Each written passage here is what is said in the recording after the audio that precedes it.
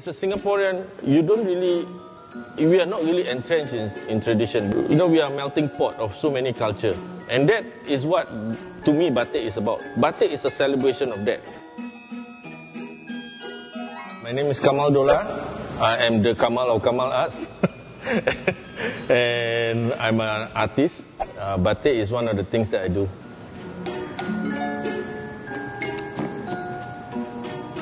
I always love painting. So I started to question that, you know, maybe this is a medium that is related to my culture. I wanted to know myself better. I wanted to know my background better.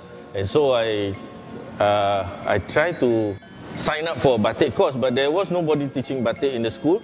So I skipped class and I started my own class. And I spoke to the dean, who was very supportive of me. I told him, I said, can you give me a classroom every afternoon? And give me the exhibition hall at the end of 6 months. We'll have a show. Someone came up to me and said, I'm having a public program and I want 2,000 people involved in this. And then I said, how do you get 2,000 people to do with Batik? I'm very concerned about safety because it has to do with hot wax. And how do I transport a 4-meter frame? So I came up with this plan of making a very long piece of Batik. So we came up with modular system that everything fits in a car. This was for part of an international initiative to encourage drawing.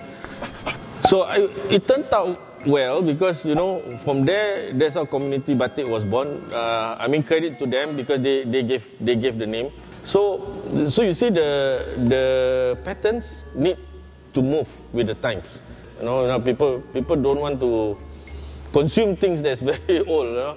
It doesn't relate to them. It doesn't benefit them. The art community in Singapore need to grow. And then the community around us need to support.